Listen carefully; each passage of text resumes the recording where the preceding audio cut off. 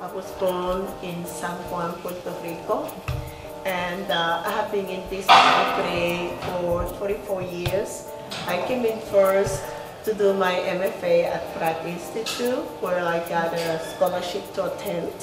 Ended up getting married in New York and having babies. I ended up in Memphis because my husband had family here. My work is based on studies of what makes me the person that I am today. And so many of those have to do with the complexities of being a Puerto Rican and the complexity of being a Puerto Rican in the United States.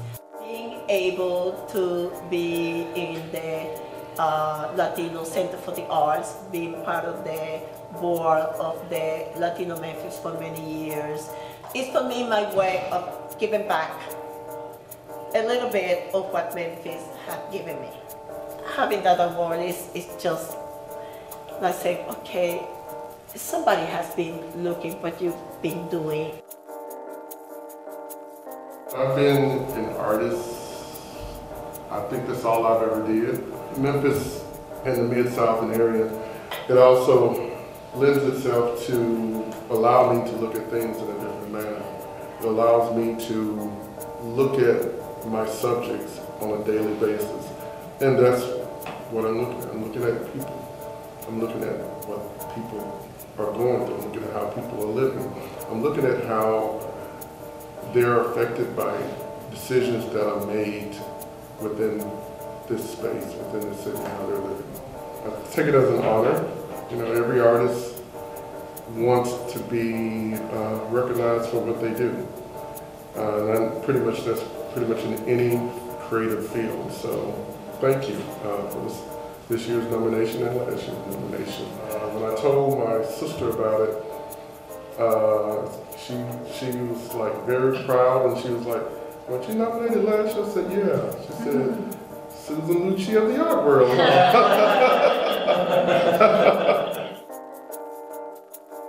I don't know that Memphis per se influences my work, but it provides this support system. So I have these sort of fragments that are sort of working in my head. And I think when I went to grad school, what I learned was to trust my intuition. And I like working in series because I'm very interested in, you draw something, but if I wanted to put it into fibre, how would that change, you know, the nature of it? So I like those conversations that pieces can have. Touch is your first experience of the world, and so that's a very important part of what I do. It's like I have to touch it, and if it doesn't feel good. So, you know, I've learned that all these aspects of my personality are part of my work. It's a great honour to be nominated for this award. I just think it's amazing that the Metropolitan Bank not only supports the arts, but are willing to engage with individual artists.